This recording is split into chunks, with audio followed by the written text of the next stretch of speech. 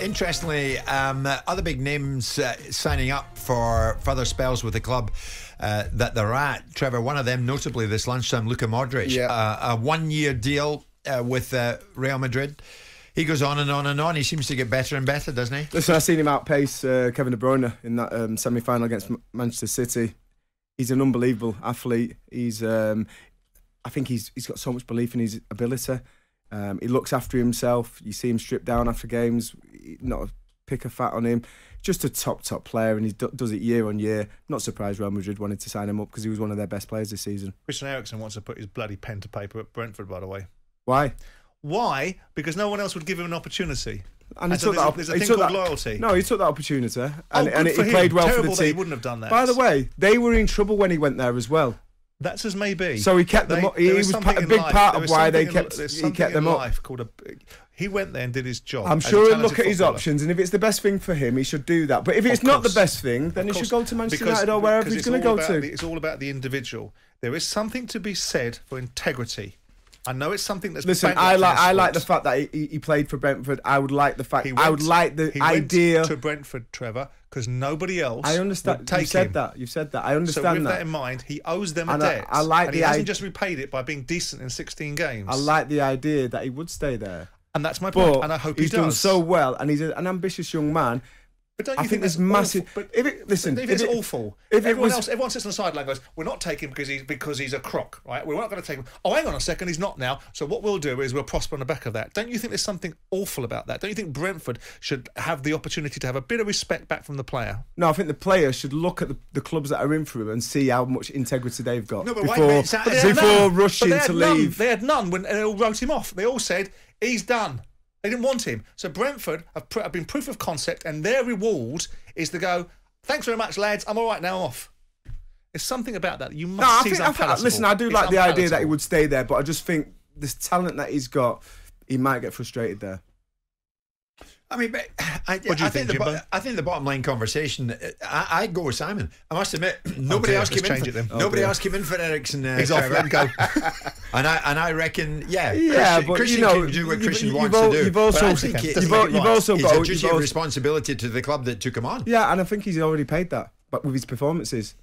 Playing for Brentford, but actually going into it, he had a relationship with the manager. I think that's the reason why he was probably given a leg up, because the manager knows who he is, what he's all about, and if he says he's right, he's right. He got him in, they did the test, he signed him, he played well for him, he kept a big part of the reason why Brentford weren't in a dogfight. I think he's already repaid that. How should Arsenal fans look back on Alexander Lacazette's time at the football club? Because we hear this lunchtime he's in Lyon, he's having a medical today, so it looks like he's going back to where he came from. Lacazette, unfulfilled, do you think? I think it's been a little bit underwhelming. I think he's got a lot of integrity. I think he's been a man about the way he's carried on. I think he's stuck to his task. Not scored enough goals. I think he's a good hold-up player, and I think as a two up there with Aubameyang when Aubameyang was on fire, I think he played a real good role there. But I think he's been a good influence on the young players. He's shown them how to act when things are tough.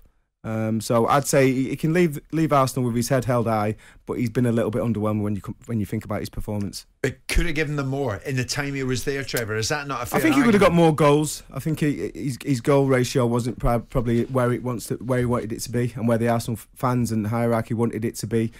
But it's not for lack of trying. I think he's a good player, he's a good man, and he can leave the club with his head held high. They're going to have to recruit some strikers, Simon, you would think, at Arsenal. Obviously, that won't have gone unnoticed to them. But Lacazette on the way back to Lyon, it would appear this lunchtime.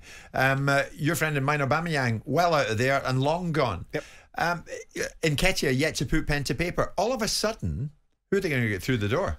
Well, I don't know who their targets are. I Jesus. mean, they're talking about Jesus, aren't they, from Man City? I mean, look, they need to change up. They needed to change up for the captain because he was a waste of time. I don't care how many goals he scores at Barcelona. He'll revert to type. Lacazette's goals are 1 in 3. That's not enough. It's not enough. That's not enough of a contribution. So with that in mind, they've let his contract run down. They obviously think it's not enough. What the young kid does, well, that's up to him. I don't think Arsenal spent 140 million quid last summer. They've extended Mikel Arteta's contract to give him some backing in that respect. I don't imagine they're going to leave him without the tools. They finished 5th in the league this year. They're going to want to be pushing on next year. So I think he'll have an opportunity. He's cleared a few people off the payroll. He knows Jesus, doesn't he? Because he worked with him at Manchester City. And if he's the answer, he's the answer. Yeah. He's not a prolific goal scorer either. He's not. He's not. But I think the only prolific goal scorer was a slob that went to Barcelona. In the right environment, I think Jesus could be. And I think it's one of them where if you ask Manchester City fans, they don't want him to go because they know there's a player in there, and if you give him the right environment and he gets one in off his knee and he gets that little bit of look and it's the right club. 5 years. How long do you want to wait for then? Why did you have such a 22, 23 years old, Simon? Because I think it's such a disregard and disrespect for the opportunity that you're given. You're the captain of this football club. You made a production out of getting a contract, and your payback for that was to try and do things in a way that was so deeply disrespectful to the football club that's put you in a position where you are regarded in such high levels, you're paid so well. It's not just about the money, it's about the level of influence that he would have had in that position, and he didn't seem to care. And it's seemingly that this football mentality is, well, as long as you do all right over here, we'll condone everything else. And I think he embodied everything that at times is wrong with the modern day footballer. Too much of one thing and not enough of another. And you think he'll fail at Barcelona? I think he'll revert to type, because that's what he does. Of course, we all said the moment he left the door, he'll go to Barcelona and he will, dollars for donuts, score goals. But the moment something comes along that he doesn't like or doesn't fit his particular circumstances or doesn't fit what he thinks he's entitled to, he'll revert to type. Jim White and Simon Jordan. Monday to Friday mornings from 10 on AM, on DAB, via the talkSPORT app and on your smart speaker. talkSPORT.